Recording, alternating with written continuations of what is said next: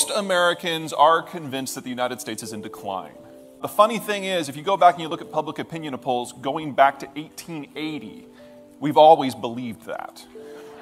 Yet the United States is the only country in human history that has exited every decade in a stronger military and economic position than it entered it. And we've been doing that now for 14 consecutive decades. The Chinese have done that for 3. The Brits during the period of empire did it for 6. 14. We need to understand why. It's this map. At the center of the map, you'll see the interconnected waterways of the greater Mississippi. And off the coast, you've got the Intracoastal Waterway. Put together, that's about 15,000 miles of interconnected waterway. Now, why is that important? 2 things. 1, moving stuff from A to B is a bit of a bitch. But moving it by water is actually pretty easy. In terms of locomotion costs, it's 1/15 the cost. Once you add in everything from the taxes that go into the infrastructure, it's about 1/50th to 1/70th the cost based on where you are. The United States has 15,000 miles in one system. The rest of the world combined has 13,000 miles. So it doesn't matter if we elect a monkey, we're going to be okay, because we have this as an advantage and it overlays the greatest chunk of arable land on the planet. We are always going to be capital rich as a result, because it's just cheaper for us to move things from A to B. Second, we are the only country on the planet that has a spatial orientation that allows us to have a major population on both trading basins. So when the Asians are in recession, we can trade with the Europeans. When the Europeans are in recession, we can trade with the Asians. When we're in recession, we export it to the world, because we're just that kind of people. That's not really a joke. Every recession we've had since 1945 has gone global. We have yet to import one.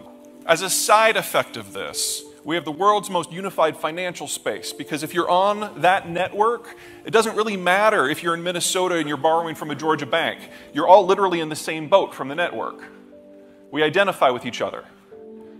We have the largest projection-based military in the world because we have oceans protecting us on both sides, vast open spaces to the north and the south. So when we build a military, it's not to defend a border, it's to project. We keep problems away from our shores. And as a side effect, we have the largest consumer market in the world. If you take nothing else away from this presentation, remember this: you're gonna be fine.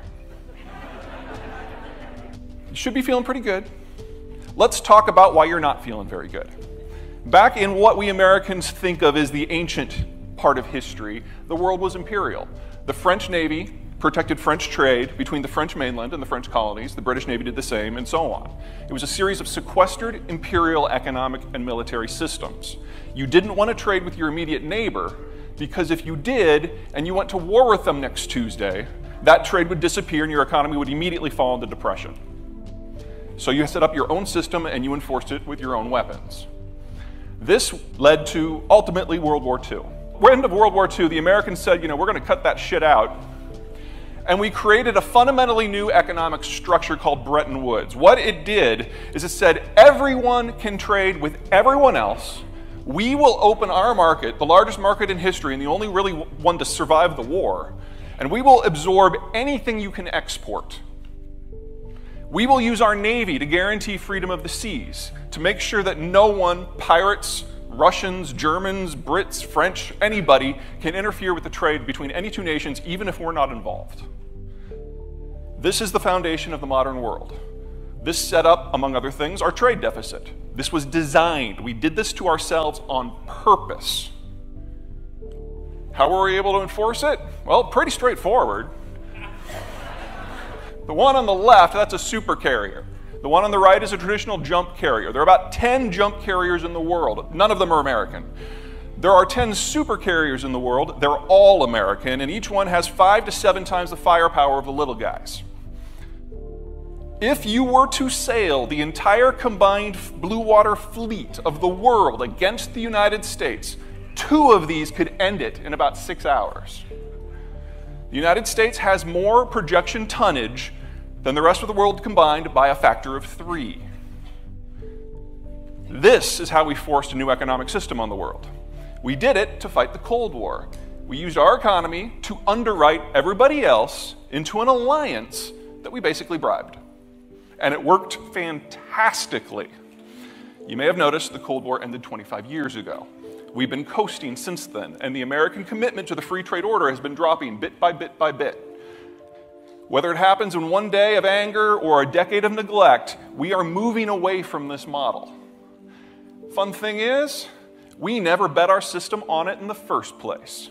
For us, it was a strategic gambit, not an economic one. As a percentage of GDP, there are only 3 countries on this planet that are less integrated to the wider world than we are: Brazil, Rwanda, and South Sudan. 14% of our GDP is from exports. 1/3 of that is oil. Guess what shale's doing to that? Of the remainder, 2/3 of our trade portfolio is in the Western Hemisphere. Half of it is just with NAFTA. The United States is an isolated economy and the biggest economy and the most secure economy. Let's talk demography. You can split any population into 3 general categories. First, you have your young workers, people roughly aged 20 to 45. These are the folks that are having kids, going to college, buying cars, buying homes. They're big spenders. This is where most of the growth in a consumer-led economy comes from. However, they're at the beginning of their system, so they don't have a lot of money, so they have to borrow to fund all of this stuff. Second, you've got your mature workers, people roughly 40 to 65. The kids are mostly moved out, the house is mostly paid for, they're at the top of their earning experience. But they don't have a lot of debt, they don't have a lot of consumption, so this is where the investment in the system comes from. And normally it's a strict system, small generation providing credit to a larger generation. Things like business plans matter, collateral matters. And finally, you have your retirees. They've made their nest egg, they take it away, they put it in cash, generate sorts of investment that don't generate much of an income and also don't generate a lot of economic growth. Here's Canada. Do we have any Canadians in the room?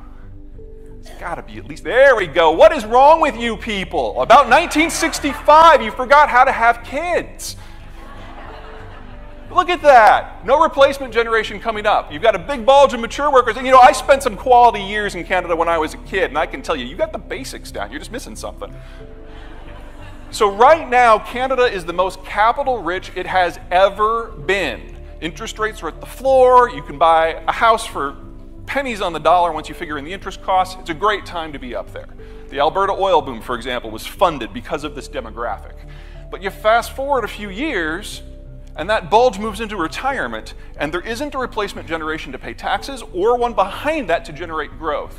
So Canada is in the equivalent of going up a cliff and it's about to jump off from a financial point of view. Here's the United States.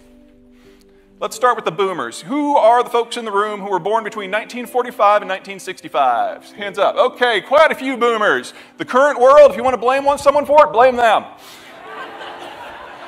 Medicare, Monica Lewinsky, subprime, these are all their fault.